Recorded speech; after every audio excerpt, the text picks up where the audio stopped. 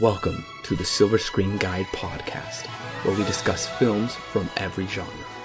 So sit back, relax, and enjoy the podcast. Merry Christmas and Happy Hanukkah to our Jewish listeners. This is your co-host Corbin, and we are doing a very special Christmas episode this year. Last year was It's a Wonderful Life, and this year it's A Miracle on 34th Street, which I've seen quite a bit. I have not seen this one. This is one that I know everybody else has seen, and yet I have not. And currently, actually, I just got back from college, and I am hunkered down in my parents' bedroom because I don't have anything set up to record, and my bedroom right now is a complete mess of all my stuff. So this is what I've been brought to currently. Alan has been missing out on this great movie, so I am glad that this Christmas we got to record this special episode and discuss this movie, and he gets to see it for the first time. So I'm very interested to know what Alan thinks of this movie coming to it as an adult, because I saw this movie. We owned it on VHS when I was young, and as far as I remember, we watched it pretty much every Christmas. Right. And until we kind of phased out of the VHSs, and we never picked it up on DVD, and that's been a long time since we haven't used VHS in our home, and we don't even have a VHS player now. So even if we did still have it, which I think we do, there's no way we could have watched it. But recently, I just picked it up on DVD. It was on Amazon for like $5, and it also came with the digital HD. I didn't even know they packaged those with DVDs. Oh yeah. It's not. I think it's maybe as more common as it is now. But I remember back before I started actually collecting Blu-rays, I'd always get the digital copy in those the cases. Oh wow, yeah, I didn't know that because I don't buy DVDs anymore. Right. So the digital HD is kind of funny because the DVD is standard definition, but I got the HD copy for streaming. But well, that's funny. It is kind of funny, but I watched it off of Plex, and you know what? The digital, not the digital, well, technically it's digital, but the DVD quality it didn't look bad to me. Right. And yeah, that's interesting because every digital copy that I got with my DVDs back when I was collecting them, it was always the standard definition one. I wonder if it's just a standard now where they just do high definition and don't really keep around the standard def versions anymore. I don't know. I never heard of that. So yeah. Well, and listeners, just for a point of reference, we are reviewing the original black and white version. I know This was one of the first movies to be colorized in the 80s. I have never seen the colorized version to my memory, but it's kind of interesting because the DVD, the front cover is in color, and then on the back it contains images from the movies, and those images are in color as well. But my disc specifically says on the box black and white version only, and it says disc 2 black and white version, but there's no slot for disc 1. That's just how it came officially from Amazon, so it's not like a bootleg or anything. I think it was just the studio kind of maybe splitting some things up there. I don't know. Right. I do know that some of that happened. I got my cousin the steelbook of the Spider-Man trilogy, like the Sam Raimi trilogy. And on the inside, it was kind of funny because it was like they took 3 discs that were published on different kind of platforms. And so the third disc for Spider-Man 3 said feature movie or something like that on the disc itself. So I'm sure it's some cost saving measure where they just take a disc that's already printed in some kind of way and then just stick it into the new case with a different label maybe on the outside. Yeah, that's probably the case, but regardless, I'm happy to have it, and I don't care to have the colorized version. I don't care to watch colorized movies. I know last year you can go back and listen to our Christmas special, and Alan, I believe, gave some brief thoughts on the colorized version of It's a Wonderful Life. Yes, if my memory serves me correctly, I said don't watch it. The black and white version is the best. Yeah, I don't really understand why people would go back and colorize things. I've yet to find anything that's been colorized that's really worth it, that makes the experience better. Right. Yeah, I think we mentioned this before. There's usually when they shoot in black and white, they have to do something kind of special with the way that it looks. I think with lighting is what we had talked about. Yeah, that's true. So yeah, transferring that to color kind of makes some things look a bit weird. I mean, now they can, of course, alter that and make it look a bit better, but even then, it's mastered for black and white film, not color film, unless they were planning on colorizing it in the future. Then maybe there was a reason why or maybe there's a way that they I lit it or whatever. So, well, this film is directed and written for the screen by George Seaton. I've never seen another George Seaton movie. I do have his other film, The Country Girl, which stars Bing Crosby and Grace Kelly. I haven't watched that yet, but so far this is the only George Seaton movie that I've seen. But this is based on a story by Valentine Davies, and during the time this film came out, Valentine Davies also wrote the short novelization. The film, oddly enough, released June 4th, 1947. And that's kind of odd to release, at least to my thinking and probably to today's audiences. Having a Christmas movie come out in the summer, usually not the case anymore. But apparently at the time, the studio executives were like, more people go to movies in the summer than any other time. So we want this movie to do well and whatnot. So put it out in the summer. Right, yeah, I heard about that, which, I mean, in some sense, in terms of making money, I guess it makes a lot of sense.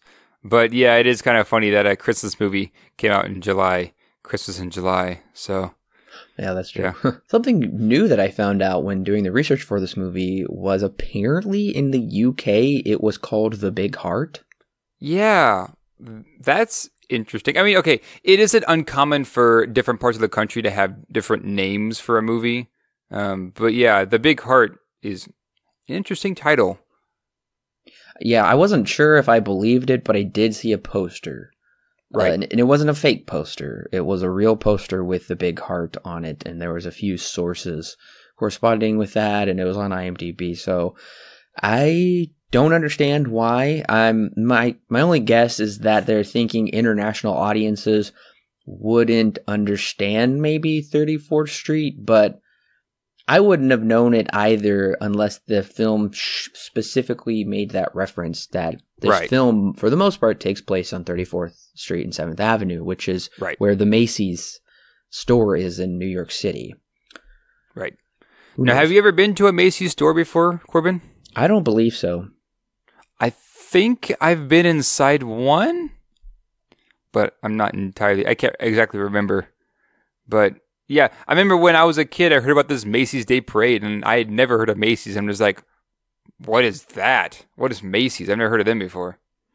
When do you remember when Batman Begins came out? Was that like 2008? Batman Begins? That would have been 2000, I want to say 6, because I know Dark Knight came out in 2008. Oh, okay. Well, I was in Chicago not long after they had filmed Batman Begins, and I think there might be a Macy's in Chicago, so it's possible I went into one then. Clearly it didn't make an impression on me, but I've never been to New York City, and from what I understand, the Macy's stores are only in the big cities. They might have been in other cities and kind of have declined, but I don't know. So I've never been in there, but I know it's very famous, and clearly most Americans know it from the parade.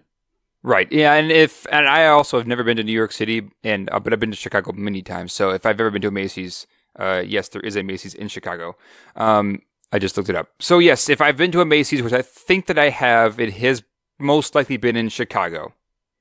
Yeah, and I'm assuming it's kind of like a JCPenney's, Dillard's-esque type of store. Yeah, that's kind of the vibe that I got when I walked in there, if I remember. Yeah, I do remember going into one. It's essentially the same thing. Yeah, JCPenney's a bit fancier than those. Those are more bigger chains. They are all over the place. Yeah. Yeah, kind of like a Sears, just a big department store. And also Gimbel's is the other big one talked about in this movie. And I know we, in the more modern movie Elf, I think Macy's and Gimbel's are utilized in that movie. Okay. Yeah, Gimbel's is one that I had not heard of at all up until this movie.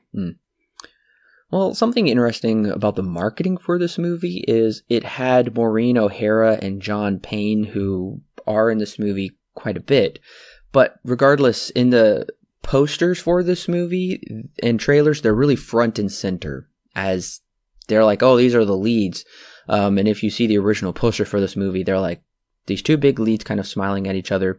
And way in the background, very small, is Edmund Gwynn, who plays Kris Kringle, and Natalie Wood. They're very small in the posters. And nowadays that's changed. On my DVD and on the VHS, it's the photo of Kris Kringle and Susan, the two characters together, kind of smiling at each other. Gotcha. And you really don't see Maureen O'Hara or John Payne anywhere. I guess they were bigger stars at the time, so they're trying to play them up and trying to draw people in to see one of their movies. Yeah, that would make sense. I know that's especially nowadays, is what they tend to do is the lead actors, even if they're like a smaller role, sometimes they'll get a big spot on the poster. I watched this one video, this is a bit off topic, but I watched this one video where the names of the actors in the movie are never aligned with their placement on the poster itself and where they're positioned, which is all done more for, I guess, readability, because when you read, it's usually from left to right here in America. In most parts of the world, and so when they have probably the most famous actor's name on the very left, and kind of progressively getting to not as famous on towards the right side, and then they have them front and center, the biggest actor in the very middle, and then people kind of scattered around wherever they need to be. Yeah, I'm sure that's probably what was going on here. It's more of a marketing thing to show that they have recognizable names here, even if they're not like the lead roles. That's probably the case. Yeah. And this film currently is still very well renowned, still very popular and highly regarded. Oh, yes. It holds a 96% on Rotten Tomatoes. Very impressive. Yes. And on IMDb, a 7.9. In 2005, it was selected for preservation in the U.S. National Film Registry by the Library of Congress, which is a really big deal for a film to be selected and preserved like that. And It made a number of AFI, American Film Institute lists, quite a few of them through the years. Yeah, I know that just recently, around the time of this recording, a few weeks ago, they added, I think, 25 or 50 more movies to the film registry. I don't know exactly what I was on there, but I do know they added a bunch more, a big batch of them. Oh, okay. I guess I didn't ask. Did you see the remake of this movie? It came out in 1994. I did not. In fact, I had no idea there was a remake until looking up some IMDb stuff, and I saw that there was a remake. I think it was 94, and I was like, I have never heard of this remake at all. I never sat down and I have watched it all the way through, I'm sure, but this was one I do remember when I was younger. They would put on for us at school during, like, when Christmas break was approaching. So they're like, we would flip this one on, and I remember not liking it as much. I was thinking, oh yeah, this is good and fine, but I remember like, we watched the original at home, and I cared for that one more. And the actor who did portray Kris Kringle in that one, Richard Attenborough, who is John Hammond from Jurassic Park. Oh, interesting. So I guess, that would have been no more than a couple years after Jurassic Park had released, right? Yeah, I think Jurassic Park came out. I can look real quick. Came out in 80. I think it was 90. I want to say 92. 93. Okay, so a year after then. Yeah, so right after Richard Attenborough was in Jurassic Park, he did this remake, which I think I remember him doing good. Sir Richard Attenborough, great actor, but you can't beat Edmund Gwynn in this role. Oh, yeah, no way. And I was so glad to learn, because I was thinking this the whole time I was watching the movie. I'm like, Edmund Gwynn deserves at least the nomination for this movie. Edmund Gwynn won the Oscar for Best Supporting Actor for this role. Oh, interesting. I do know that it won, I think, 3 Oscars. Yeah. And so I did know that he did win that one. I'm so glad he won because I thought he just really embraced this role. He did superb. Yeah. This was actually nominated for Best Picture of the Year. I can see why. People really liked it. And it also won, like I said, it was nominated for 4 Oscars, won 3 of those Oscars. 2 of the Oscars it won for writing. Interesting. I mean, I guess I can see why, but interesting. But I never knew this until this. Apparently back in the day, so Valentine Davies, who did the story for the movie, he won the Oscar for Best Original Story. And George Seaton, who wrote the screenplay, won for Best Screenplay. Okay. So I wasn't aware there was such a thing as winning for your story because Valentine Davies, I think he has a story credit on the movie. Okay. But I was just surprised that they had separated those categories because usually today it's Best Adapted Screenplay and Best Original Screenplay. Right. Yeah, there's a number of things that have changed with the Oscars since, I guess, its inception. We have a bunch more categories now than what they did back in the day. Well, listeners, we are about to get into the plot for Miracle on 34th Street. If you haven't seen the movie and you don't want it spoiled for you, then go ahead and click pause right now. Go and watch this wonderful Christmas classic. Come back and click play and we'll be ready to talk about it. Kris Kringle, aka Santa Claus, portrayed by Edmund Gwynn, travels to New York City, one of the most commercial cities in the world, to reinvigorate the city with the true spirit of Christmas, caring for one another instead of caring for material things. On Thanksgiving Day, he visits the Macy's Thanksgiving Day Parade, headed by Doris Walker, played by Maureen O'Hara. When Kris finds the parade's Santa Claus intoxicated, he alerts Miss Walker, who promptly asks Kris to fill in. Not wanting to let the children down, Kris agrees and then is hired on full-time as the department store's Santa Claus for the little boys and girls to visit. Meanwhile, Miss Walker's young daughter Susan, played by Natalie Wood, is spending time with her next-door neighbor Fred Gailey, played by John Payne, who is an aspiring lawyer and who also likes Doris. He learns how practical Susan is. She doesn't believe in Santa, or any stories for that matter, and doesn't even like to play pretend. Later on, back at Macy's, Kris at first irks the head of the toy department, Mr. Shellhammer, played by Philip Tong, then gains the respect of the head of the store, even Mr. Macy himself, played by Harry Antrim. See, Kris is sending customers to other stores for items Macy's doesn't carry. This publicity stunt earns Macy's loyal customers instead of losing them.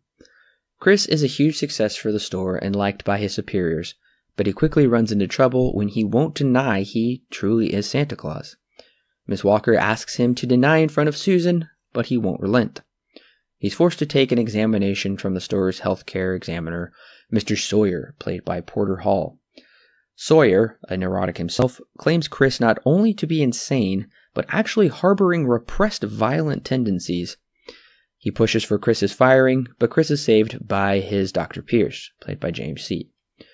One day when Kris is having lunch with his janitor friend Alfred, played by Alvin Greenman, he becomes upset upon learning Alfred is seeing Sawyer daily and that Sawyer is filling his head with a lot of rubbish complexes. Kris pays Sawyer a visit, and Kris's righteous anger concludes with giving Sawyer a knock on the head from his cane. Playing up his injury, Sawyer hatches a plan with Shellhammer to kidnap Kris to a mental institution. Feeling dejected, Kris fails his examination on purpose at the institution, but his spirits are lifted by Gailey, who agrees to represent him as his lawyer to get him out of the mental hospital. When Mr. Macy finds out Sawyer is suing Kris, he commands him to drop the charges immediately, but it is too late. The hearing is going all the way to the New York Supreme Court.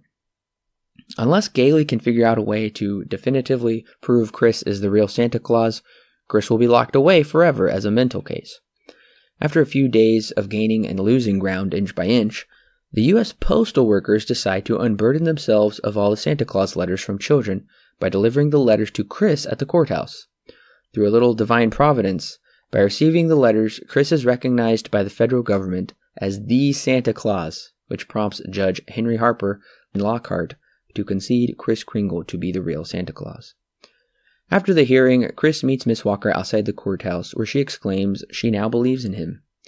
The next day at Chris's old folks' home, he hosts Susan, Walker, Gailey, Mr. Macy, Shellhammer, and Alfred for a Christmas dinner. But Susan is downcast when she doesn't find her dream present under the tree. See, despite Chris officially being declared a Santa Claus, Susan told him she only would believe in him if he got her dream house. When Chris can't deliver, she loses hope despite her mother telling her not to. Before they leave the party, Chris writes down a way for them to get home to avoid the heavy traffic. As they pass through a neighborhood, Susan cries for Gailey to stop the car as she leaps out and runs into a home. Her mother and Gailey run after her, and Susan exclaims, "This is the dream home she asked Chris for." The two of them realize the home is for sale. They're in love. Why shouldn't they get married and become a family? Their surprise and belief is confirmed when they see Chris's cane propped next to the fireplace as credits roll. So here's something kind of interesting that I was thinking of when I finished the movie. And now, this is not necessarily a critique on it. This is more of just an observation, I suppose. Had this movie been released, like, say, today, not back in the 40s, I feel like it would have been met with quite a bit of controversy, just given the subject matter that's going for. Not necessarily the fact that Christmas and Santa Claus are kind of an idea. That it's not just a person, but it's very much an idea. More to the fact that you're taking Santa to court, you're taking Christmas to court, and you're essentially saying that these kids should grow up and should be able to pretend things like that, and that even an adult should be able to do that as well. I feel like that might be met with a bit of controversy, but due to the fact that this is an older movie, came out around the time in the 40s, it's become a classic since then, and back then the things were a bit different. What do you think about that? So you're saying that there's probably more cynicism today that maybe wouldn't allow for more of this fantasol, what? That wouldn't allow for more of kind of this fantastical interpretation that takes a realistic approach by saying like, yeah, because I didn't expect it to be a courtroom drama. I kind of forgot about that. Yeah. By saying, yes, there is a Santa and he exists and we should believe. Probably much more skepticism nowadays would be met with that idea. But I think kind of the more metaphorical side of it is met of kind of that just imagination that Susan lacks, and more so the Christmas spirit is kind of contrasted here with this kind of hard-edged consumerism of just making money and then kind of forgetting about like the sales and the profits and like getting ahead in your career, and instead just kind of like sticking up for what's right and kind of putting down what's wrong in that way. Right. Yeah, I was just curious to know what you thought. I mean, it's possible, of course, it's kind of impossible to tell right now. But yeah, it is very possible that it could have been met with a bit more controversy if it were to be released today than had it been released not in the 1940s. But still, even then, there's a really good reason why this is considered a classic. And I mean, we're going to talk about all that kind of stuff here in a sec. But yeah, I just wanted to bring that up just out of curiosity. The one other thing is that probably be met with more skepticism today that I was thinking about. I didn't really realize this until I was pretty much at the very end of the movie. But I would say this is very much also a Christ narrative, which makes sense since this is a Christmas movie. Whereas Chris is the Christ figure. And of course that would make sense because Saint Nicholas is where we get Santa Claus from. And you can see he is this man who doesn't really belong in this society. It's very much a very different world than what he's used to. And so he claims to be something that many people believe he's not, and he's persecuted for it. And essentially, many people reject him, but he does have some loyal followers like Gailey and even some who come to believe in him, like through one way or the other, like Mr. Macy and, of course, Doris Walker and Susan. And we can see Sawyer is kind of this Judas type character who does betray him eventually, but then eventually he's exonerated. So I think that kind of spirit of Christmas him trying to bring that back, and then this kind of subtle but almost not subtle Christ narrative mixed in there, I found that to be really fascinating. Yeah, I can definitely see where that can be met with some bit more cynicism now. And of course we have also got the thing of people don't exactly like saying Christmas as much anymore now. They like saying Happy Holidays, so there is that to take into consideration as well, I guess. But yes, I guess that's a completely different topic as well. So yes, that's a topic for another time that listeners probably don't want to hear us talk about. But regardless, the movie opens with, it's kind of just one shot, just a tracking shot over the credits. And what stood out to me most is this kind of wonderful orchestral Christmassy music that I don't really notice the score throughout the rest of the movie, except for this section where it really stands out, and I really enjoy this. Yeah, I'm absolutely with you. Throughout the rest of the movie, it's there, but it's not like anything completely noteworthy. But here in the opening, I think it is at its best, and it really does set in the kind of mood that it's going for the rest of the film that we're going to see. And it's very, very joyful. And yeah, very Christmassy is probably the best way of putting it. It feels like Christmas.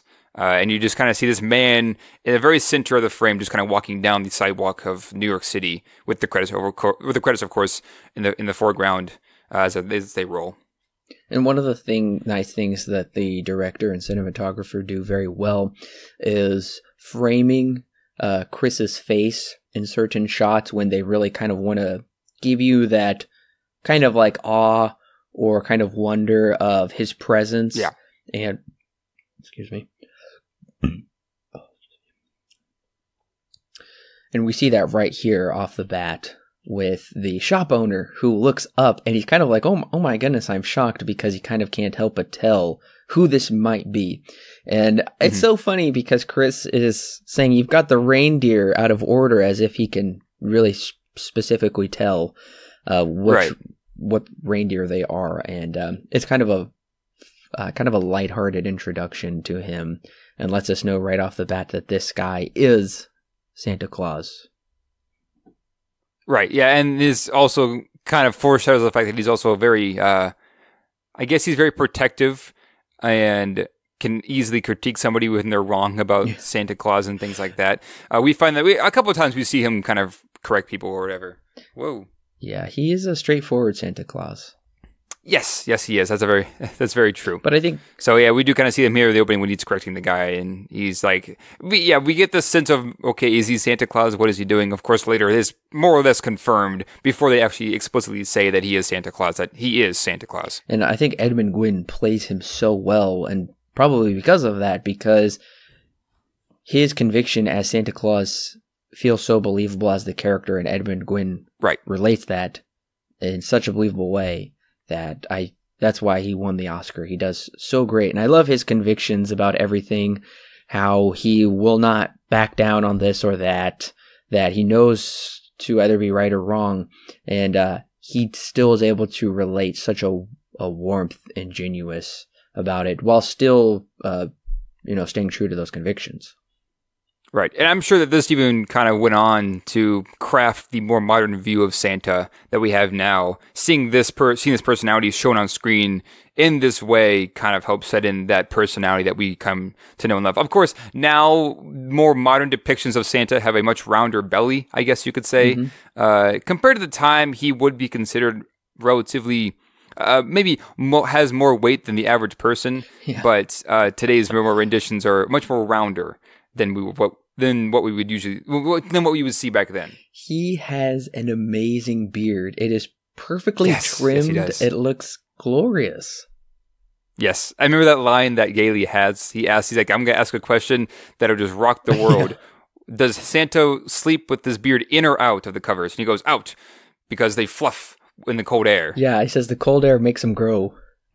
Yes, that was hilarious. Yes. And there is some comical moments throughout this movie, and I'd say one of the first ones is when Miss Walker is so flustered with trying to get the parade together, and Chris wants to see how he's being represented in this big parade. Comes to find out Santa is drunk.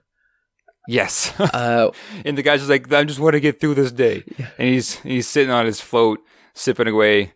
It's And then, of course, then he gets like super drunk, and it's really funny. Yeah, I bet you weren't expecting a drunk Santa right off the bat.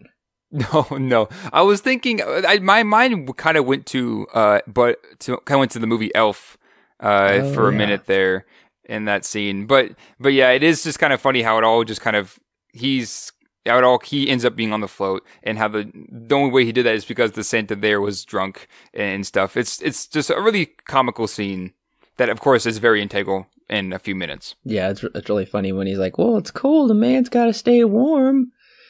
Yeah. And his voice is really funny too because it's really high pitched. He is so high pitched. I mean, he almost sounds like Piglet, that little voice. Yeah.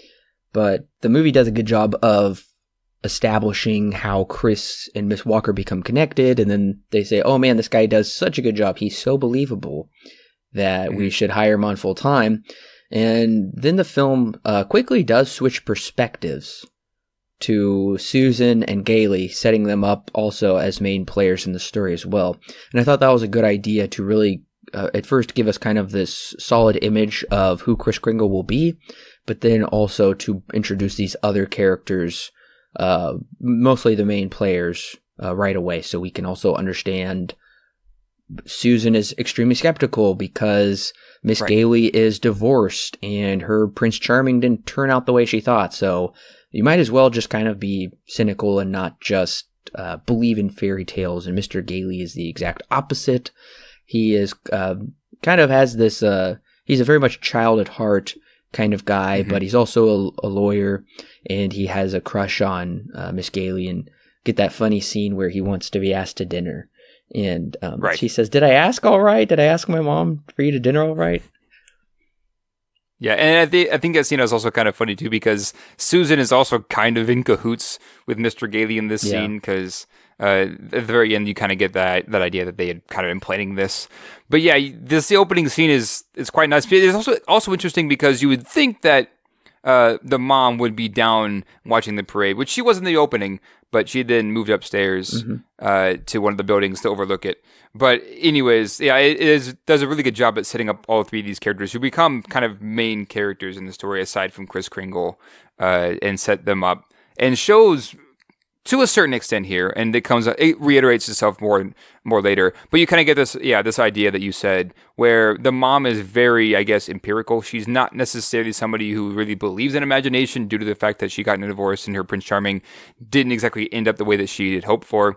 And that does kind of pass on to her kid. Her kid does not believe in Santa Claus, and she does kind of state this here in the opening, which is very interesting, to have a kid who doesn't believe in Santa Claus and her mom kind of be the reason for that. Yeah, it's a unique setup, and also I was thinking it was unique for the fact that Miss Walker is divorced. She's a divorced single mom, which would have been really uncommon to portray that in a movie back in 1947. Right, yeah, especially back then, yeah, divorce wasn't as common as it is now. I'm sure it still happened, but you never really see it. I don't think we've ever reviewed a movie where that was a part of the film in any kind of way. Yeah, not a leading lady. I know I haven't seen one. Was that? Well, yeah, not a leading lady who played a divorced single mom. So that is unique, but it makes sense in order for Susan to be very skeptical. Her dad's not in the picture anymore, and so she's like, why should I, really believe in anything that's kind of fantastical, because it's just kind of a hard world, and we immediately see that's the world she lives in. But then on the other hand, we also, not long after this, were introduced to the character Alfred, who's a very sweet, simple guy, and the movie does a good job of kind of balancing different levels of people who just wholeheartedly believe without any sort of proof, but then some people really do need a lot of proof, and it comes down to Susan, the little girl, being probably the most skeptical of them all. She needs the most proof, which to me makes sense for a child who's probably been in that situation. They're going to be less trusting, and they're going to need more of that proof, so it makes sense that her character arc is the one that kind of takes the most to complete there at the end. Right. And it is interesting, too, because we have a lot of talks, two, I think, situations that are really big on this, but one of the bigger themes here is faith being the thing that you should believe in because it's the thing that's not the thing that makes a lot of common sense. Mainly in this movie, it's Santa Claus. Santa Claus, of course, is a ridiculous thing as a man who drives around in a sleigh that flies in the air with 12 reindeer and gives you presents. Every single kid gets a present on Christmas.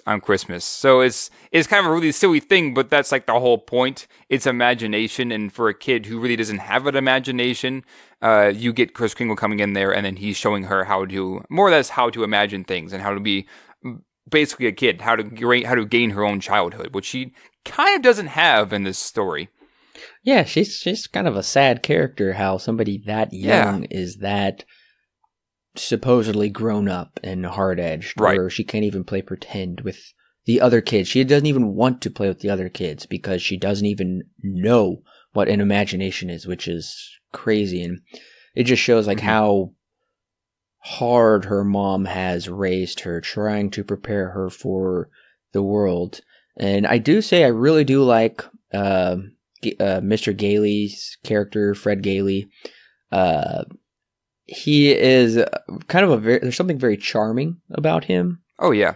So he really plays that off well, where he is great with children. The lady, Miss Walker, really likes him. And also he's genuinely kind-hearted because in a way I do feel like he wants Kris to stay with him so he can spend more time with Miss Walker, but I don't think there's nothing wrong with that because he's doesn't not care for Kris, because clearly he does care for Kris, and how they all become fast friends together is very believable. Right. And like you were saying earlier about him, he's kind of a child at heart. And we kind of get this really quick when we have the bedroom scene between the two of them when they're talking, and he asks those questions, because at that point he kind of believes that he is the real Santa Claus. But he is a very interesting character because he is kind of what Susie should be, but she isn't. It's the opposite way. And it is just, of course, in this movie, I guess you could say he has the Christmas spirit in him. So he, of course, believes and is always, I think he's always very happy in this movie. He's not as, like, I guess, realistic as the other two girls that he does end up becoming a family with. And one of the kind of main worldviews of the movie comes into play not long into the plot. And I thought it was funny because, you know, we think of Christmas as being commercialized today, not necessarily back then, but apparently it was apparently starting to creep in there, probably, and that's why they set the location. The setting is in a big department store, where, you know, that's kind of the definition of where commercialism is advertising and pushing people to buy things they necessarily don't need. And we get a really kind of funny and nice scene here between him and Alfred, where Kris is like, I've been worried for the past 50 years, he says, which that would have been in the, 1897? Yeah. Is when he was worried about commercialism creeping into Christmas. That's so funny. And he is worried about it. And Alfred said, yeah, there's a lot of bad isms floating around the world these days. One of the worst is commercialism. Make a buck, make a buck. I find that so funny. Yeah, I think it is kind of interesting, too, that this movie is connecting, because in some sense, you really wouldn't think about it on the surface level, that a lot of Christmas is kind of connected to commercialism. And then in this way, just kind of brings it outright and says, yeah, there's a lot of connections there. Not necessarily in a bad way, but just saying that there is a critique that can be made to this, that Christmas is not just about the presents and not just about what you can get for, or what you can buy. It's not really about the money, and they kind of bring this up in a few conversations. But it's just like, it's more than just that. It's way more than just that. And it's kind of funny how they bring up and even critique commercialism in Macy's and Gimbel's, for even though they present them here in this movie, and say that it's not necessarily the thing that makes Christmas as special as it is.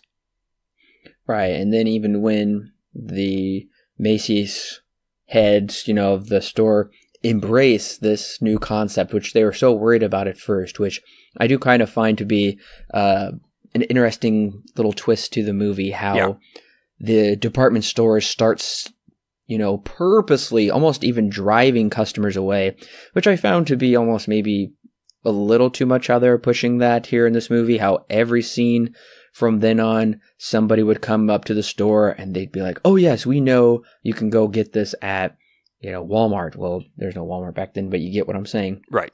Yeah, and that's like kind of where was kind of where my main thought of maybe there could become some controversy here with this kind of a thing where there's like driving people away, and then the two CEOs become kind of friends because of this.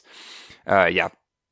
It's an idealistic take on it, and that's what the movie is trying to present is, because first of all, the movie is saying that Santa Claus is a real person, today, and then so kind of going for that idealistic, fanciful take on it. Right. It makes sense. It works within the movie. It's unrealistic, but it's also kind of funny at the same time how they're still competitors, and there's the scene where Mr. Macy says, we're going to be known as the store that puts public interest ahead of profit. And in the meantime, we'll make more profits than ever before. And then, it is kind of funny because then later on you see the Gimbals and their CEO, and he's like, how did we not think of this? It's genius. And so that's arguing it too. Yes, that was hilarious how then the other stores are going to be like, no, we're going to send the competition back to them. And in a way, to me, it doesn't really seem to do much for kind of a downplaying or taking away commercialism, because it's still getting people to go buy stuff at just different stores. But I guess what they're trying to portray is that the stores are not so much worried about getting people to buy things they don't need just from them, but just trying to be genuine about their shopping interests. Right. More so, that's probably more so the secondary element of the story. The primary is the main relationships that we see and how they develop. Right, yeah, this is just one of the pieces to the puzzle of crafting the message that it has there towards the end, yeah. I think some of the best scenes here in the movie are when we do see Chris as the Santa Claus of the Macy's department store. And when Natalie Wood's character, Susan, she comes to visit him, she won't sit on his lap. She's very practical. It looks like he's holding her hand in his hand, and I thought that was a nice touch where she's not trusting of him. She would find that to be so immature and silly for her to sit on his lap. So it's a brief shot, but I noticed it. I thought that was a really great choice. So she's just standing there and kind of like, oh, nice to visit with you. Goodbye. Right. But then my favorite scene of the whole movie is the one where, and I've always remembered this, it's when the lady brings her a daughter that she adopted from an orphanage, and this girl she's Dutch. Yes. And she sits on Santa's lap, and she said, I told her he won't understand what you're saying, but regardless, when she saw you in the parade, she knew you were the real Santa Claus. And then they start speaking Dutch, I don't know, whatever language that is.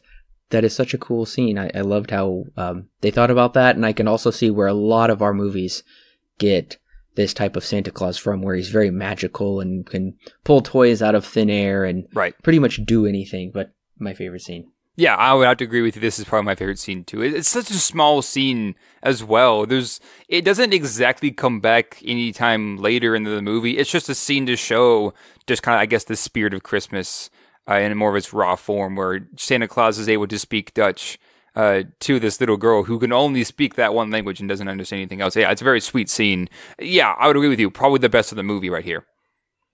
And what this point is really driving home is that, like, first of all, Christmas is kind of about the children, this childlike mindset of just joy and coming together, and more to the point of creating those relationships and the importance of the relationships instead of the importance we attach to just material objects. So it was more important for her, instead of to ask Santa for a present, which maybe she did, but they sang a song. That's really kind of the point, is kind of that connection we got there. So I found it to be a touching scene. Oh, yeah. Yeah. And even adding on to that, they didn't, and maybe they would have if you had turned on the subtitles, but they didn't have embedded subtitles for this part of the movie. They're just talking to each other, and you don't really know what they're saying, of course, unless they are subtitles that explain what they're saying, but you still get that connection, which is very interesting. It kind of goes to show that a movie should still be able to communicate to you even if you don't have the audio on. It should be able to tell a story even if you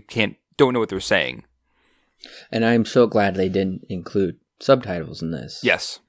And the only other reference that I can think of off the top of my head, it's kind of not connected to this at all, but it's in The Godfather when Michael is talking to whatever the Turk's name is. They're just speaking in Italian for quite a while, and there's no subtitles, and it's so effective that way. Yeah. I did notice something interesting is if you pause it when they pull out his employment card, it says his next of kin is all of the reindeer. Yep. With no Mrs. Claus. He's not married. Really? I didn't know. I guess I didn't see that he didn't have a spouse, but I did see that the reindeer were all next of kin, and that the age was something like, I forget exactly what it said, but it was like as old as I need to be or something like that. Yeah, it says as old as my tongue and a little bit older than my teeth. Yes. What? Okay, and we also learn he lives at Brooks Memorial Home for the Aged on Long Island, which I thought was really fascinating. So clearly he traveled from the North Pole to kind of set up residence here for a little while, and he basically says his ultimate goal is to win over Susan and Doris. And he says, if I can do that, then there's hope for Christmas. But if I can't win you guys over, then I'm through. Right. Yeah, and those are the kind of the two characters that are very, like you said, practical in the way that they view the world. That's something that I think that makes this movie even more timeless. Is that it kind of goes for that imagination. I think we've mentioned this before, but it kind of goes for that imagination that you really shouldn't just live life completely looking at it from the realistic standpoint. You need to have some kind of imagination to escape from this real world, which is essentially what Santa is here to do, like we were talking about. Right. And once again, he kind of drives home this point a little more where he says Christmas isn't a day, it's a frame of mind. Right. And that's really fascinating. And I don't think many other Christmas movies focus on that per se. They're more so just involved with kind of the fun story per se. But I thought this was really interesting how he brought that about. And probably also another connection to kind of the true meaning of Christmas is kind of this frame of Christianity where it's not just about Christ's birth and then it's over, but it's just kind of like how Christ transformed the world and how Christmas is a holiday that has transformed the world as well. Right, exactly.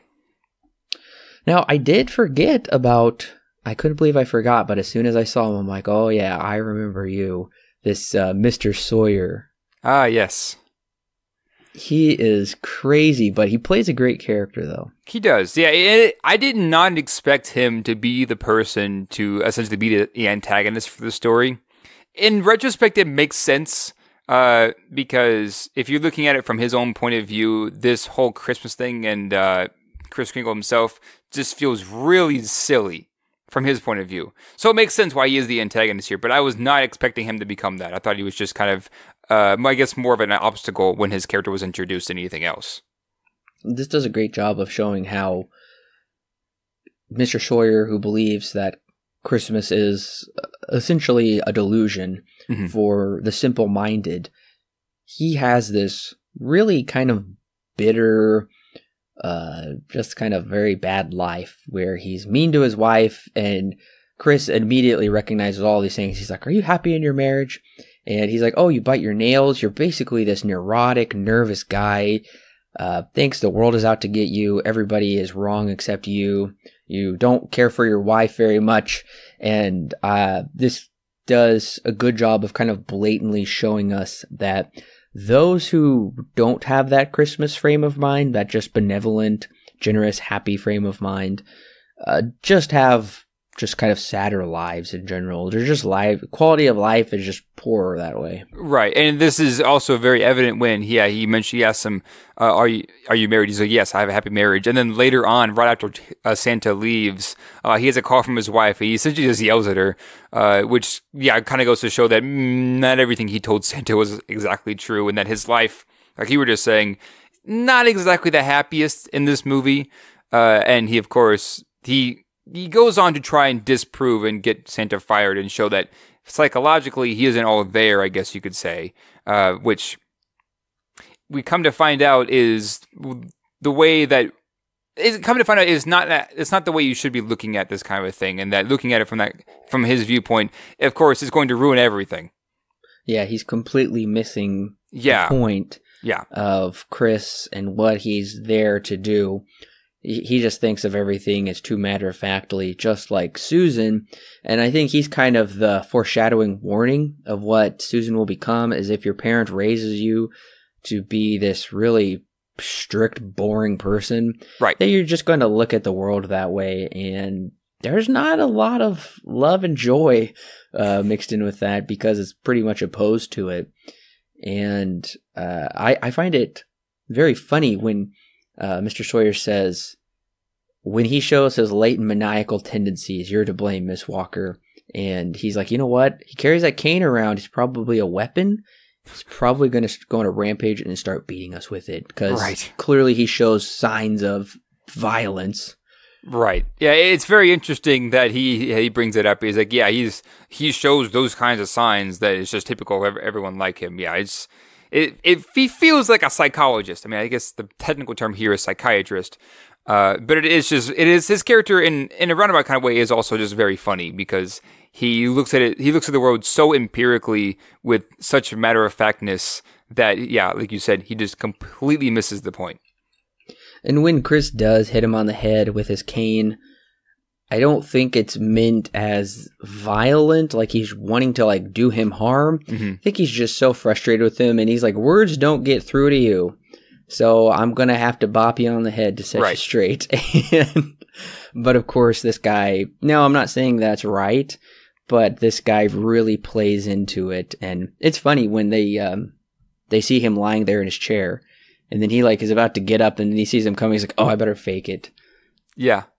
Yeah, and then he takes that and skews the story, and it's like, yeah, he attacked me, and things like that, and which we know is not true, but he does that, which is kind of interesting for his character as somebody who's very matter-of-fact, also begins to pop a lie, which makes sense for his character again, but it's just an interesting thing that they bring up that for a character who is always very empirical is now beginning to play into something that is not necessarily something that he really should have done in the first place, which is tell a lie. Yeah, that's a really good point. I hadn't thought about that, how he's Mr. Matter-of-Fact, and then when things don't go his way, then he's completely willing to invent a fantasy of how, just in order to get his way, get Chris locked away, which completely exposes him as a fraud, and he does exactly what he's against Chris for doing, except his is the maniacal one. Right. And I did want to ask you, did you notice this line that I thought was really funny when Dr. Pierce is about to leave from talking with them in Miss Walker's office? They said, oh, take the employee elevator. It's much faster. And that employee elevator is super fast, by the way. Really?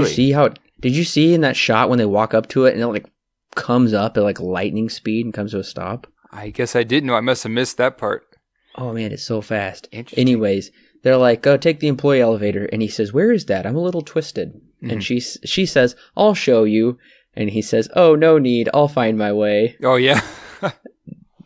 Speaking of that doctor character is very interesting because him and the psychiatrist are essentially very opposite when it comes to this kind of thing, where he's like, nah, Santa's fine, leave him alone, where the psychiatrist is very much on the case of get him out of here, he's a nutcase.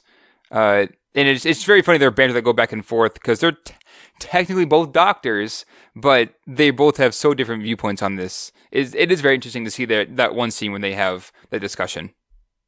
And I was really confused on Sawyer's actual position and degree, because Chris says, do you even have a psychiatry degree? And he's like, well, yeah, it's like a hobby of mine. I've studied it for a long time. And I'm just confused why he's employed there. To me, he seemed like more of a general specialist or something, but he's the one that seems to have delusions of grandeur with his like capabilities. Right. I know I did learn it in psychology. I forget the terms. That was like 3 years ago when I learned it. But there are two different kinds of like psychologists that can administer in certain things. There's one kind of psychologist, I think it may be psychiatrist. Once again, I can't remember the exact term, but they can recommend to do something. And then there's a doctor form of that, which can prescribe certain medications and write down like admittance letters to mental wards and things like that. My guess is the psychiatrist here is just meant to suggest to do certain actions. You don't necessarily need to have certification for that, but just know your stuff, which in this case he does. But it's more for him. It's not necessarily something that he is prescribing. He's suggesting a lot of things. And he thinks he's very Freudian with his suggestions when right before what precipitated the argument and Chris hitting him on the head was when Chris is speaking with Alfred, and Alfred said, "Oh yeah, he helps me a lot. He told me I hate my father. I never knew it, but I'm glad I know now. Yep. And I'm just I'm an awful person, but he's gonna fix me." And just thinks everybody's a psycho, and he is this amazing doctor that has to fix everybody. Just a complete nutcase, but he's a great character. Kind of switching gears here, though, kind of going back to Susie and Santa. I thought it was really creative when Chris said, "You've heard of the British nation, the French nation. Well, this is the imagination." And I thought that was kind of a neat way of introducing that to her. Yeah, that is an interesting way that he gets to her on her own level, more or less. He brings in something that I guess she would understand, a more realistic approach, and then says, this is how you do it, and then takes it from there, and then moves it from there into the next steps, which we do get to see. One of the last things that we see with them is he's teaching her how to pretend to be a monkey, which is very funny because it doesn't really seem like she's acting like a monkey there, but we know. The idea is there. It's her first time. We'll cut her some slack. Yeah, we'll cut her some slack. Yeah. Well, and I think Chris makes a good point when he's putting her to bed, and she says, well, if you're Santa, you can do anything. You'll get me the house. Right. And he says, well, kids who ask for locomotives or B-29s don't get them. And I thought that was a good point, but it was kind of funny how he said that. And Susie is very the doubting Thomas of the story, where it's going to be like, I'm going to have to see it to believe it. Right. Otherwise, I don't. There was this scene right after that where she chews gum and puts it away, like she's going to chew it again. I didn't understand that. And there's also the scene where Chris blows the gum, and I'm assuming maybe it's her used piece, I don't know. And then he pops it and gets it stuck in his beard. I don't understand why they included that in the movie. Yeah, I know. Okay, so I know. I think the reason before with the bubble gum was just kind of foreshadowing. And that comes back in this scene that you were talking about when Santa blows the bubble. I don't think it was her piece. I think it was an extra one he had laying around. Because I think the line before that was, "Do you have any more of that?" But I don't know exactly the real reason why it's in this movie, other than maybe just to add on to the fact that he's getting down to her level in this kind of a thing, and that bubblegum was very much attached to children, especially in this time. And so doing that is, I guess, going to show that there is more child inside of Susie than what we're led to believe. But yeah, it is an interesting scene. It is very interesting that they decided to add it in there when Santa blows the bubble and it pops and it gets all in his beard and stuff. And then coming to the third act is kind of a courtroom drama. Yeah, which is very interesting for the movie that has been set up before this point to have switch gears and become a courtroom drama now. I guess this is probably the storyteller's way of thinking, this is how we're going to definitively prove Kris Kringle is Santa, is through a legal process. And I think some of this courtroom drama kind of has like a bit of a bad rap today, or it's kind of used not in the best way with certain movies today. The one that comes to mind is God's Not Dead 2, where they're like, we're going to put God on trial. Yeah. And this is not like that. Right. But This one, they do a good job of making it feel like there's a good reason for it to be there. right. I couldn't help but think, especially since this is a retrospective, how courtroom dramas were, and they were pretty popular back then. I'm thinking of like Jimmy Stewart's Anatomy of a Murder and The Manchurian Candidate, and other ones like that were pretty well regarded courtroom dramas. But then over the years, A Few Good Men was probably the only last good one I can think of. It's kind of become not the best use of storytelling, I feel. I don't know. What do you think about that? Yeah, I mean, of course we still see it today. It's been a thing for, I think, since almost the beginning of cinema that we've had these kind of courtroom dramas, especially in the golden age.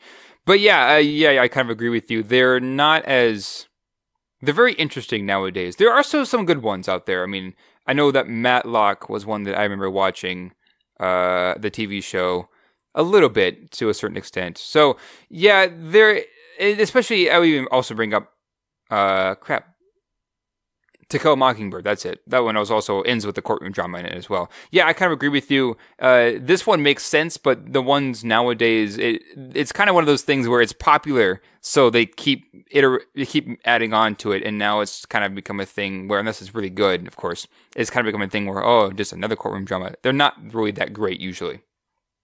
Yeah, and this one is clearly a lighthearted one. Yes, they're not. It's not a heavy courtroom drama. It's just like there are courtroom drama elements here. They don't really dive too deep into it, which makes sense because had they done that, it would have made the scene wildly out of character for the movie. Well, we have the judge who is kind of a really nice guy, actually, and we have that funny scene where his grandkids bypass him. Their grandpa is prosecuting Yes. Santa Claus, and even the district attorney's son doesn't want to have anything to do with his dad.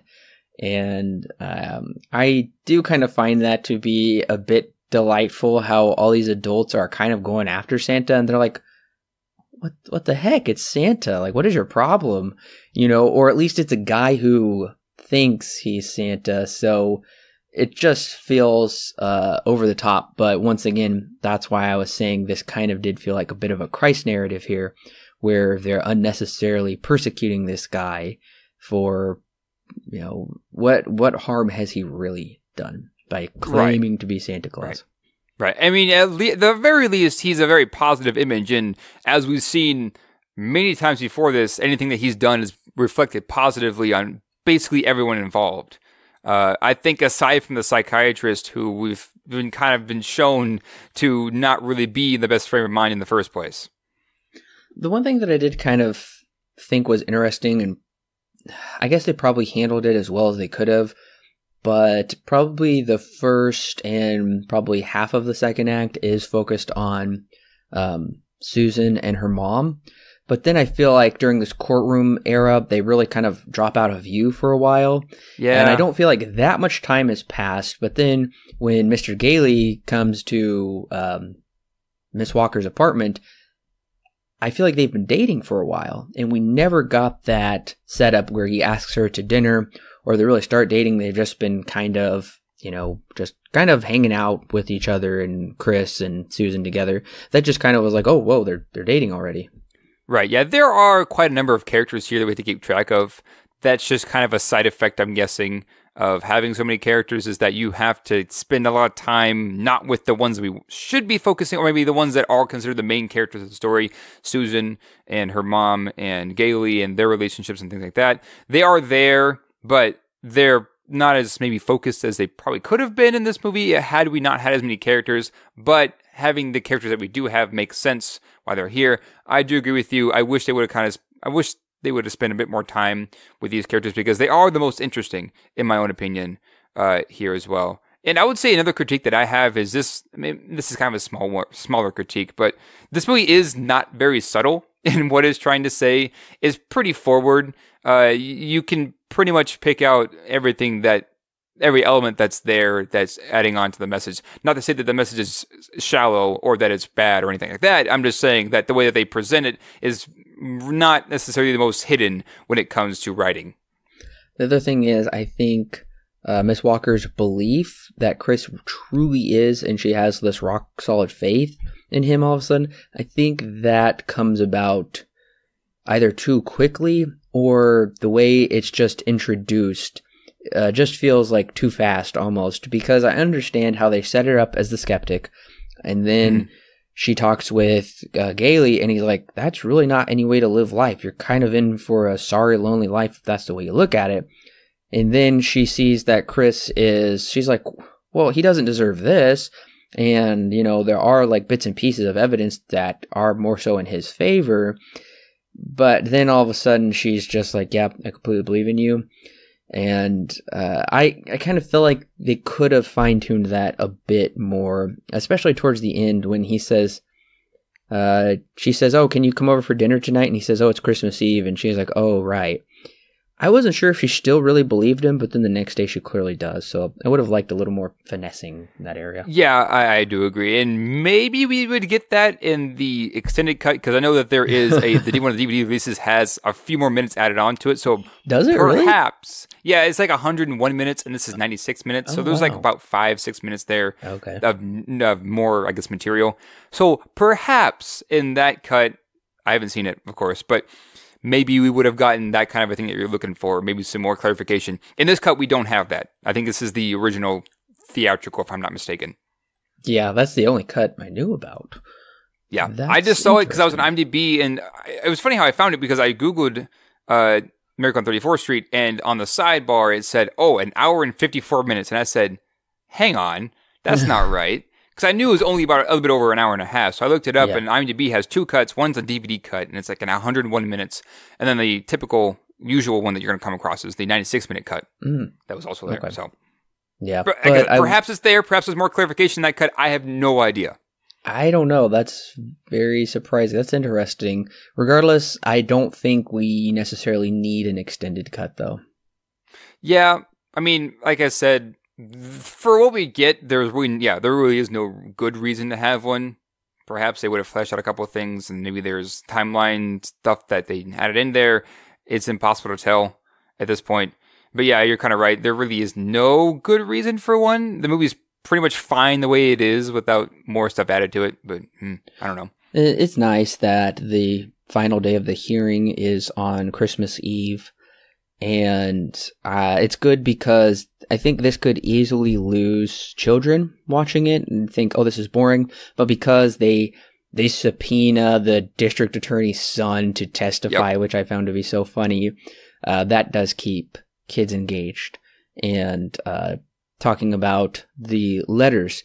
So it's kind of a simple way that he's exonerated, but I do think it is still kind of a solid way that they come about that, where they're saying the post office, which is a part of the federal government, if the federal government is giving these letters to him, recognizing him as Santa, then you have to conclude that, yes, he is. That's the way we're going to prove it, because they never really had any proof until then. So I did think it was a cool twist. Yeah, it is a kind of a funny twist, because it's something that you would never think of. We hear about this quite a bit now, that the post office is getting so many letters written to Santa a year or whatever. Now, what they do with it, I have really no idea. I'm pretty sure there's some article that explains what they actually do with those letters. But so, yeah, it is an interesting way to bring in the post office being a part of the government, and saying that since the post office recognizes that yada, yada, yada, that means that logically, therefore, Santa here, Kris Kringle, is the actual Santa, and that Santa actually exists. Yeah, it is kind of funny. It is kind of funny too that we see the guy working in the mailroom. He just happens to pick up the letter, and it's like, what if we actually bag up all of those letters and send them to this guy? And the manager is like, that's like 50,000 letters. He's like, yeah, let's do it. So it is just kind of funny, that whole scene, how it all kind of plays out and stuff.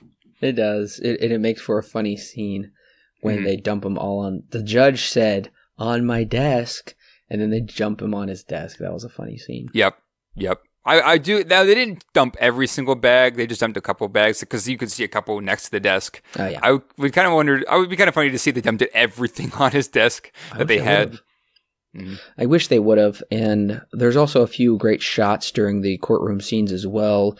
Like when Mr. Macy concludes that, yeah, I do believe he's Santa. And they kind of have the side profile of Chris. And his face is just glowing.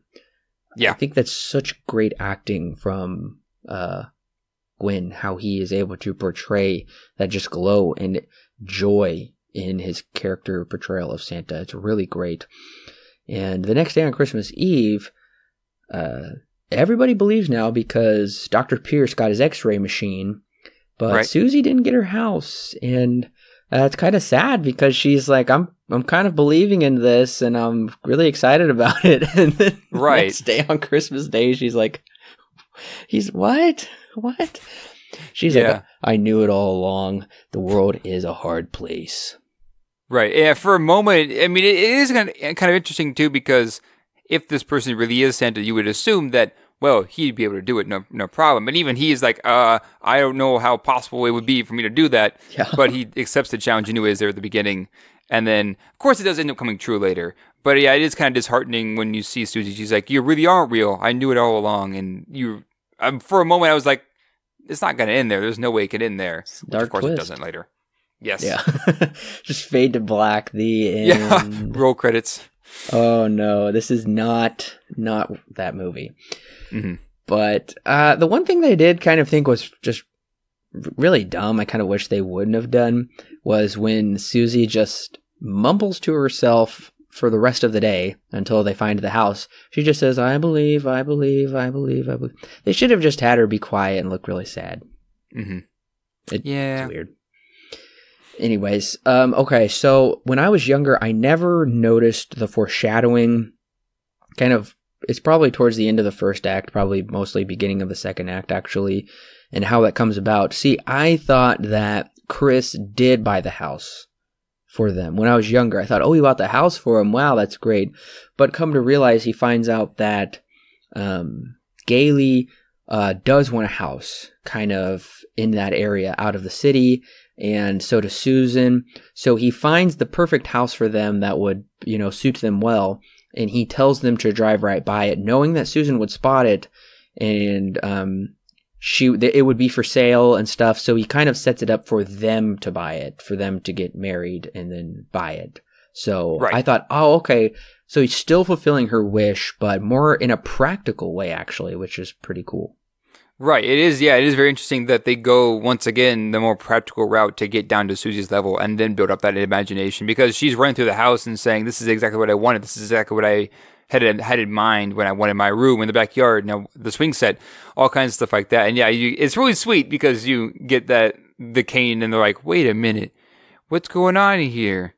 And by the fireplace. Yeah, it's a very sweet moment, that Susie's dream of the only thing that she wanted was a house. And it is interesting too, because it's not necessarily a toy. It's not something that in the moment that they have together, that it's not necessarily what she wants is not necessarily something that's a material thing. It's kind of a thing that's going to last a long time. She wants that family again and that house, and that does come true in this very end scene. But it takes a while to get there. It's very interesting, because, of course, her practical side of her is kind of coming out at that point. But it's something that, of course, the movie's trying to get at, is that it lasts much longer than a toy would, and getting a house. Yeah, it's a great scene here at the end where she's really joyful about pretty much not necessarily the house, but that her family is made whole again. She has been, like we've said, kind of a sad life, and it's very serious. And now we see that it's all kind of come better. So in a way, it's very much a fairy tale ending, but it's also something that is kind of something that's very admirable, that we should be joyful about and strive towards. Is that Christmas frame of mindset, like he said, of kind of families coming back together and being restored, and these relationships, and just having more hope and joy and peace in the world through that as well. Right. The one thing that I was a little confused about, though, well, two things actually. I thought it was odd when Susie jumped out of the car and she said, "Wait, Uncle Fred." Did she ever call him Uncle Fred prior to this? I've seen this movie a lot, and I don't ever remember that. Yeah, I don't think she ever does. I don't recall her ever saying Uncle Fred up until this moment. So. Okay. Well, the other thing is, I think the movie kind of has a weird closing line where they see his cane and he's like, "Maybe I didn't do such a wonderful thing after all." Yeah. I didn't get it. I didn't get it. See, I was wondering about that, and my guess is that the Santa Claus, that Kris Kringle isn't actually Santa Claus. Maybe he actually is a crazy man. But the idea is what makes this movie so... Well, I guess what makes this ending make sense to me is that the idea of Santa Claus is that he's giving to others and making things better and building relationships and things like that. And so this was his house, and that he put it up for sale and went on to the city to do other things and gave it to them inadvertently. And the idea that him giving this gift of the house to them, that was his own personal thing, is what makes this ending, for me at least, make sense. And that's a possible interpretation. Yeah. I'm still probably going to go with that he really is Santa Claus. That just seems to probably fit more so with the narrative and probably tone of what even the filmmakers were trying to achieve. But the one question I did have was when and if did you believe he was Santa Claus? Were you skeptical from the beginning, or did you buy into it? Or I want to know your thoughts. Okay, so in the beginning, I was wondering, are they actually is this a crazy man pretending to be Santa Claus? Especially in the opening when he's critiquing the guy with the reindeer. But then I kind of, as the movie went along, I was like, okay, so this obviously is Santa Claus, or at least a guy portraying Santa Claus. And I guess the more it went on, the more I began to believe this really is Santa Claus. And then there at the end, I was more or less just like, well, is he actually Santa Claus? Because of the cane in the house. But yeah, I mean, I was pretty much sold about 15, 20 minutes in that he really was Santa Claus. And that the rest of the movie was just trying to prove that he really is Santa Claus and the flesh. So, do you think this is the best portrayal of Santa Claus you've seen on film, or is there another one that you think is better? I mean, I guess I could say it's the best one because I don't know if I've ever seen any other Santa Claus as fleshed out as this one. So, yes, I suppose, but I guess just due to the fact that I haven't really seen anything that's better. Maybe there is. I have no idea. I haven't seen it. So, Alan, what is your rating and recommendation for Miracle on 34th Street?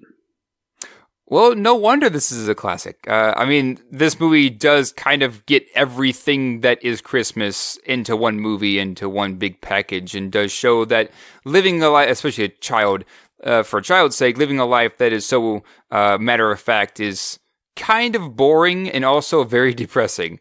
And that you need that imagination, whether or not you're a kid or adult, to kind of, I guess, escape from reality every so often to, keep yourself not so sad as like what happened with their mom.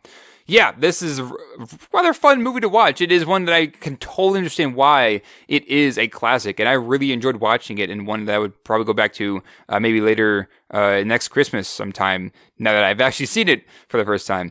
Overall, yeah, I mean, despite my couple of critiques that I have of it being a bit forward with its ideas, that's not really anything that bad, though. I mean, I totally understand why they did it. Overall, yeah, I really did enjoy myself, and I think I'll give it an 8 out of 10. A strong recommend from me. Miracle on 34th Street is a wonderful Christmas film with the best portrayal of Santa Claus I've ever seen. I have fond memories of this film as a child, and I love experiencing it again today. It's one for all ages can enjoy, and that should not be forgotten. Edmund Gwynn's acting is superb, the story is inventive, and the worldview of subtly putting the Christ back in Christmas is admirable. I love A Miracle on 34th Street. I'm giving it 8 stars out of 10 with a strong recommend. So I'm really glad we got to review this for this Christmas special. Definitely one of the classics, like It's a Wonderful Life. And one that I don't know if many people still watch today since it came out in 47. I know it's famous. I know people still heard of it, but I just don't Right. know if very many people still watch it Right. today. I know that people know of it. I know that much. I know that it's made a name for itself, and that it's one that I hear a lot about during this time of year, but like you said, maybe not watch as much as maybe even It's a Wonderful Life.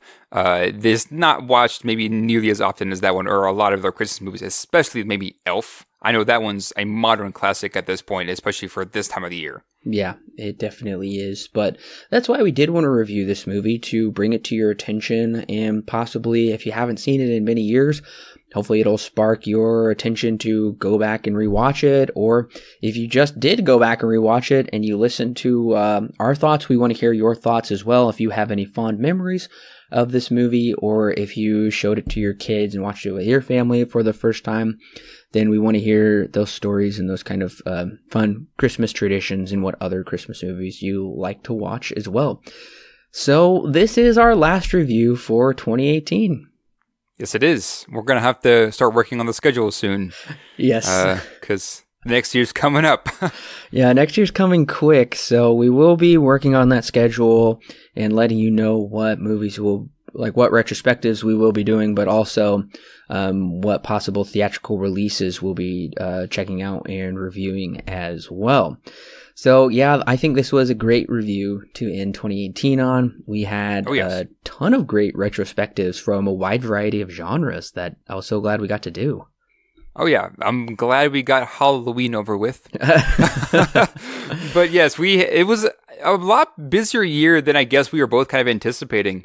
I know that we had planned a number of different things and just kind of went for it. And a couple of things we had planned, we were just like, well, we don't have time for that. Yeah. So we ended up not being able to do it. So maybe next year we'll be able to fit it into the schedule. But yeah, overall, really fun year to have a lot of different retrospectives coming out. Yeah, it really was. And I know both of us graduated college this year, so yes, it was a busy year for the both of us. Probably more so for Alan, because he just recently graduated, where I've been done for a little longer. But nevertheless, it was still busy for both of us.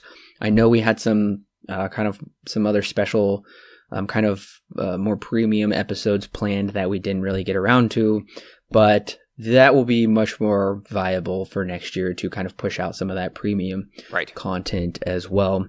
And, this will not be our last podcast of the year, because, it might be our last podcast together, but we will be, like we did the previous 2 years, we will be doing our best and worst of 2018, where we just individually talk about our personal best movies we saw, and then the worst movies we saw, and maybe just some in between. So we'll see. I'm looking forward to crafting that list and seeing there's still quite a few movies that I need to watch before 2018 is over. They might not have any effect on my list whatsoever, I don't know, but I do want to get those watched as best as possible. So we'll see. And I know during this time there's a ton of movies in theaters that just came out that I want to see, but I can't go afford to go see all of those movies, so those will have to wait as well. But the other thing, listeners, you have to look forward to is the Oscars. Yes. Just a tiny bit over a month until we know the 2019 Oscars, so I'm very excited about that. I'm already have been crafting my list, listeners, for my Oscar predictions for what I think will get Best Picture, Best Actor, Best etc. So I've already been working on that throughout the whole year, and we'll see how close I am. We'll see how that lines up. So what we will do a predictions podcast where we will give our thoughts of what we think will go to the 2019 Academy Awards, and then we'll do a reactions podcast, just being like, oh yeah, this makes sense, or it's like, whoa, what? Where did that come from? And then, of course, we will watch the Oscars and then give you our thoughts. We'll do a post Oscars podcast, just like we did last year. We went and recorded it just right after the Oscars finished. Yeah, we did. It was right when the credits were going for the last thing. We were just like, oh yeah, let's go talk about it, and we did. Yeah, it was right after. So we'll be doing that again this year, which means we will be watching a ton of movies. Yes, of course. Hopefully this year we can be able to watch at least Best Pictures, watch them all before before the award ceremony happens? Well, I know that we will be able to because you're in town and there's a Regal in town and they do the Best Picture Festival. So for yeah, $30, we can see all case, of them as many times as we want. Perfect. Well, in that case, that'd be easy then. Yep, it's good to go. It makes it easy and convenient. Yes. So I'm really glad for that. So we will be able to give you. Last year was more complete of an Oscars talk than the year before, and this next year will be even more so than that. I think last year there's only like 3 movies that I didn't get to see, and they were quasi minor, so I wasn't too frustrated about that. I missed out on Ferdinand. That was the big upset for me. Not. Dang. Just kidding. But regardless, we will be coming to you very soon with our best and worst of 2018, and then we'll be talking about our Oscar predictions not long after that. So listeners, you start making your Oscar predictions as well. You can make some comments, send us an email. All of that's in the description below, how to contact us, write it on our Facebook page, what you think the Oscar predictions will be for this coming year. We're looking forward to talking about that. I love Oscar season. I'm very excited for Oscar season. We'll see. Hopefully they don't mess it up. It's already been lots of controversy going on with different things. I don't know. I just want them to just get it straight. It's just an award ceremony. Don't make it into a big thing that has to take forever and whatnot. Anyways, I'm sure it'll be fine. But listeners, once again, thank you much. Thank you much. Well, I guess that works. Once again, listeners, thank you. Once again, listeners, thank you very much for joining us on our Christmas special. We want to wish you a Merry Christmas. We hope you have a great time with friends and family. And we will be coming back to you with those other podcasts very soon. But once again, thank you for joining us on the last review of 2018. We will see you in 2019.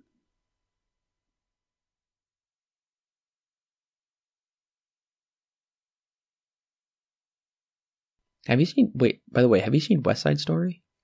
No, I have not. Okay, Natalie Wood plays the teenager in that movie, the young adult teenager. Oh, okay. Yeah.